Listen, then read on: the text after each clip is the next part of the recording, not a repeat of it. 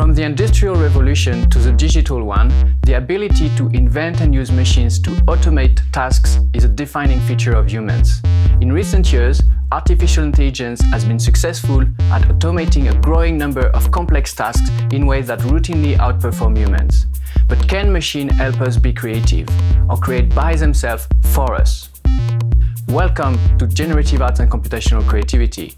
My name is Philippe Pasquier, and I am an associate professor at the School of Interactive Arts and Technology at Simon Fraser University in Vancouver, Canada.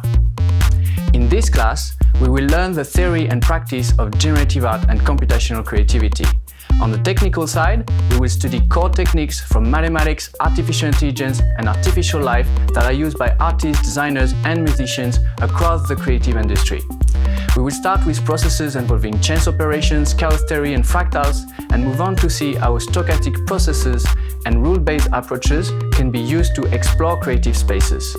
We will study agents and multi-agent systems and delve into cellular automata and virtual ecosystems to exploit their potential to create novel and valuable artifacts and aesthetic experiences.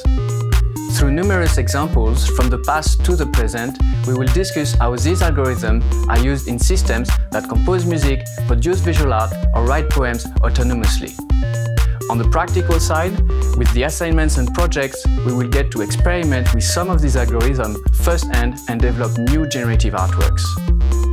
This class is designed to give artists, designers, and musicians access to a clear and accessible description of powerful generative algorithms. The scope of those algorithms goes well beyond the creative domains covered in this class, and learning these will change your relation with technology by enabling you to best use algorithmic thinking in your creative work. See you in class.